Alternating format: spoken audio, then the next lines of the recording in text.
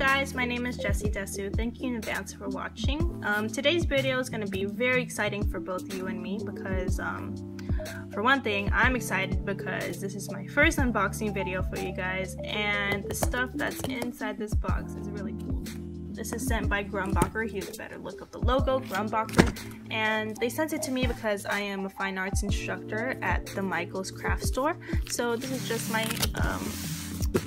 my art supplies that I use to teach.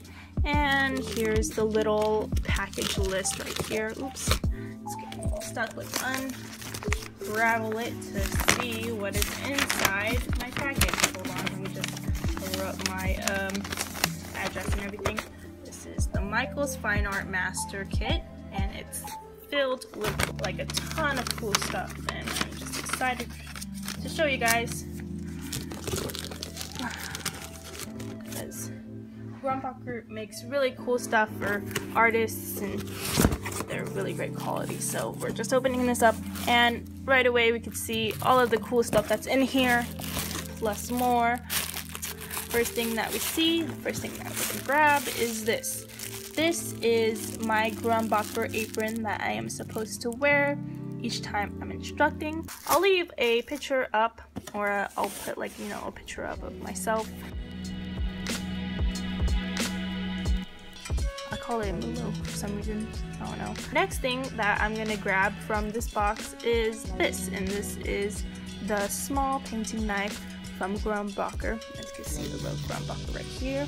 This is a very nice painting knife, and it's very comfortable. As you can see, the handle slowly transitions it from the thick part of the handle, and despite it being plastic, it's very good quality. It's very good if you want to mix your paints and not overload your brushes, so it helps with that. And plus it's easy to wash, you know, plus it's cheap. So this is it, Grumbacher. I'm gonna put that to the side, and we're gonna move on to one of the more important, or some of the more important things in this box. Grumbacher sent me 5 lovely Grumbacher brushes, which is, oh my gosh, I'm very happy that I got these. And as you can see, they sent me 2 of the same brushes, which is Grumbacher size 8 brushes. I believe these are filbert. And let's take a look at the bristles here. Let me take off the plastic caps though. Oops, there we go. There's a bit of fraying because of the packaging, but it's quite alright. Just need to brush it back into shape, you know. Very good quality brushes. A little insight for you guys that are not familiar or quite familiar to the Grumbacher brand. They started out like, you know, in the early 1900s, and Grumbacher, he just, you know, started making paintbrushes in his garage, and they're very good quality, so he started selling them, and then his clients wanted to, like, you know, say, hey, you should make paints that are the same quality as your great brushes. So a little insight for you. These are very great brushes. As you can see, they have that long slender handle, a bit of a grip right here, so it's great for close-up work as well as easel work as well if you guys wish. So it's very versatile, very good quality brushes. I'm sure that these will last for a very long time. These are the little Grumbacher size 2 brushes that are round.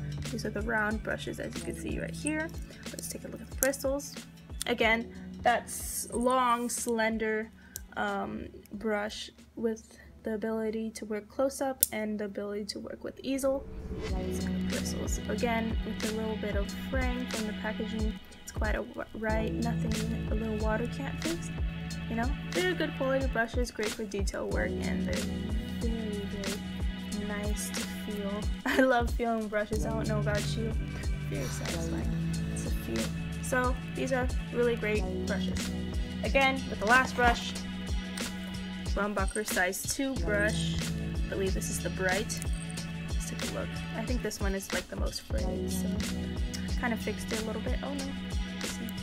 This is still a good quality brush, good for little detailing work. It's like the smallest flat brush I've ever seen, but it's called a bright. Just to brighten up your day. Okay. Next thing that we're gonna get from this wonderful box of goodies are these. Now these are Grumbacher Academy acrylic paints. and these are, I believe, 3 fluid ounces, and they sent me 11 tubes.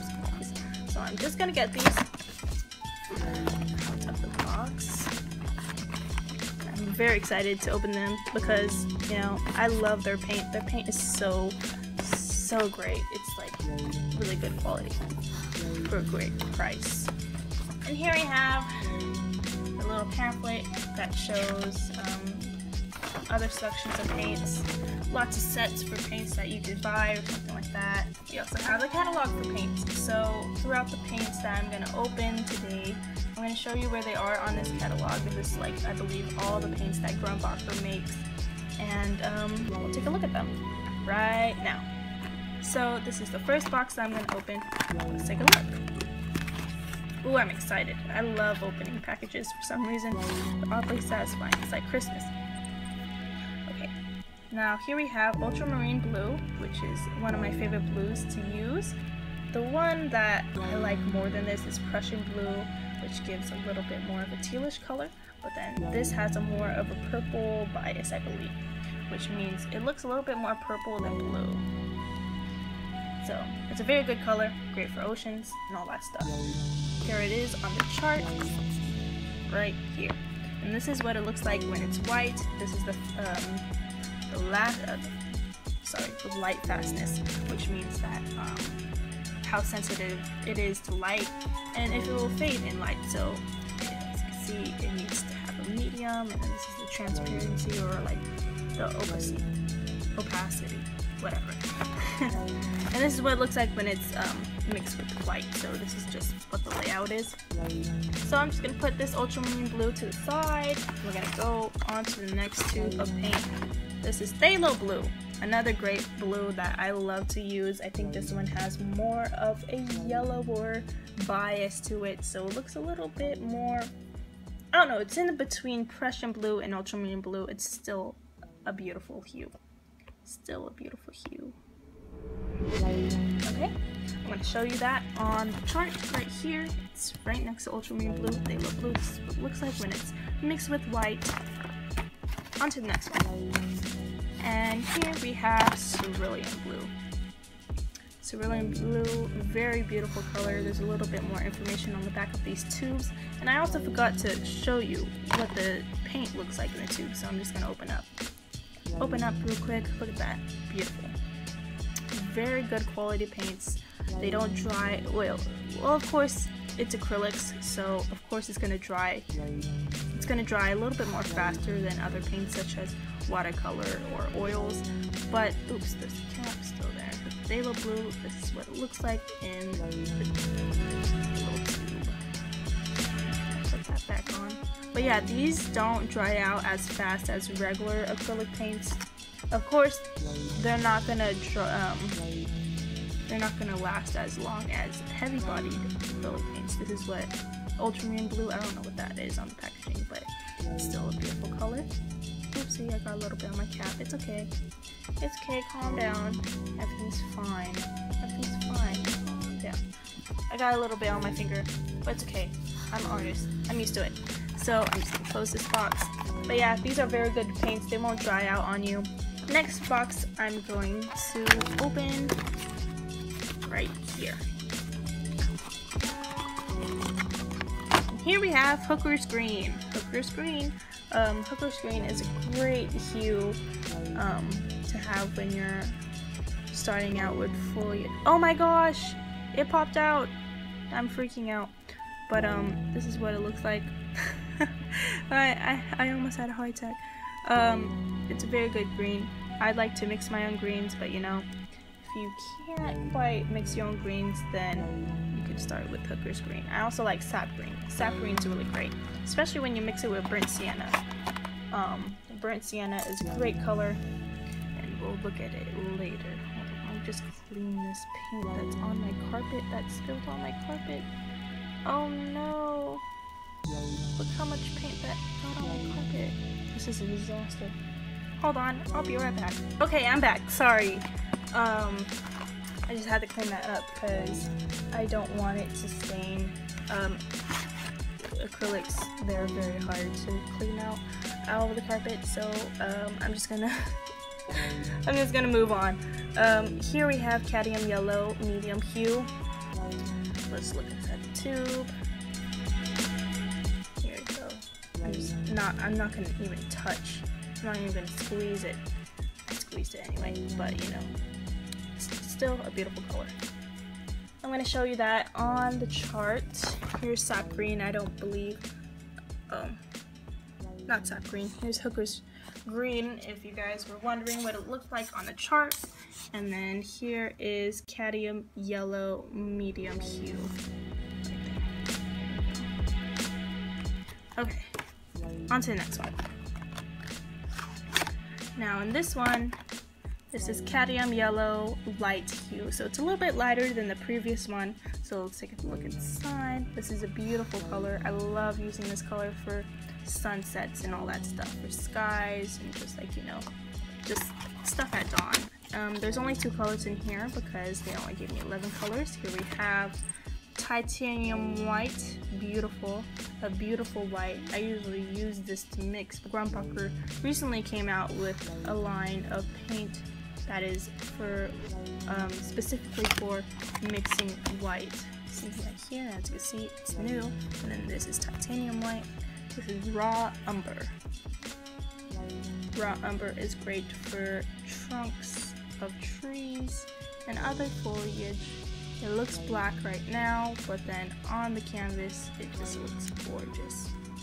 Let me show you that on the chart. This is what it looks like. It looks darker, but it's not as dark as black. On to the next. Next in the final box, right here. Okay. Here we have cadmium red light hue. Look inside the tube.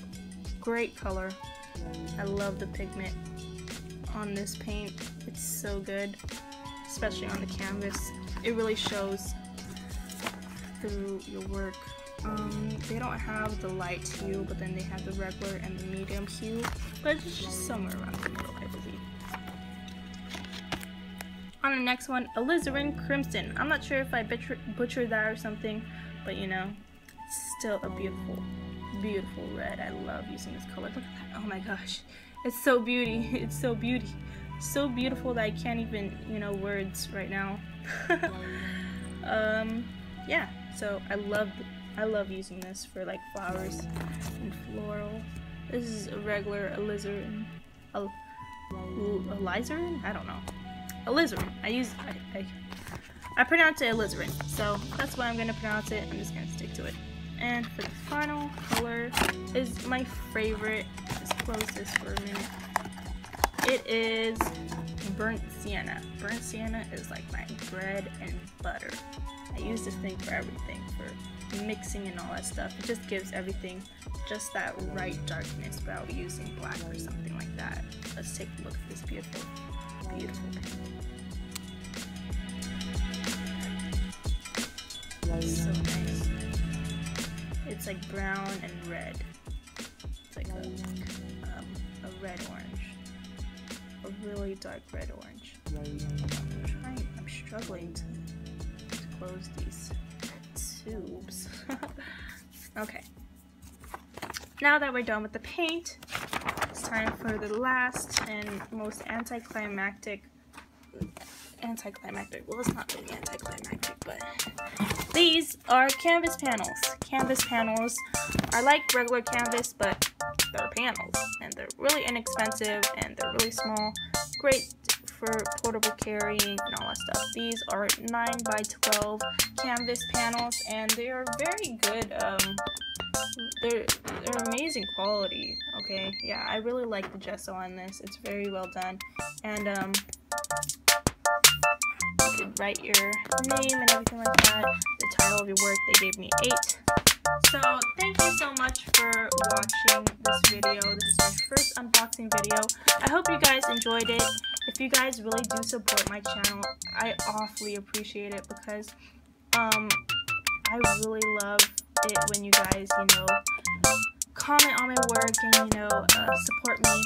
It's it's really great, and this is exactly what I want when I start my channel, is to create a kind of a community, and, you know, try to communicate with other artists and people who enjoy art and think that stuff is cool.